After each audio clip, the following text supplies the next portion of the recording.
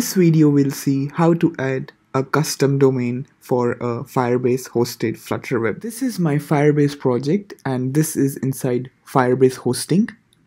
Next we click on add custom domain and here we specify the domain. Type in the domain name here.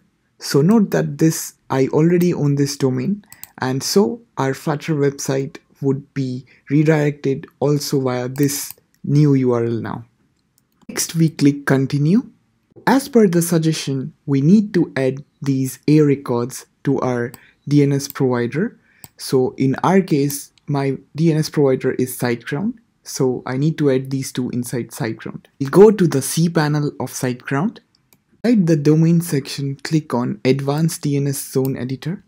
Type in the TTL, type A and the address, which is the same as this one. And finally, we click on Add Record. Do the same for the next IP, which is here, and click on Add Record. Both records get added here, and in the Firebase console, we just need to click on Finish. The status here is like this, needs setup, and if we try to load this URL, it will give us this error, your connection is not private, since it will take some time to get us a valid certificate. Sometime the status changes to pending and we see the informatory message. This may take up to 24 hours.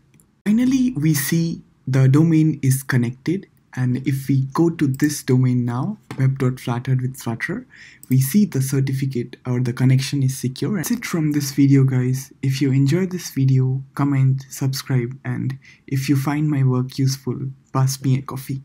Thank you.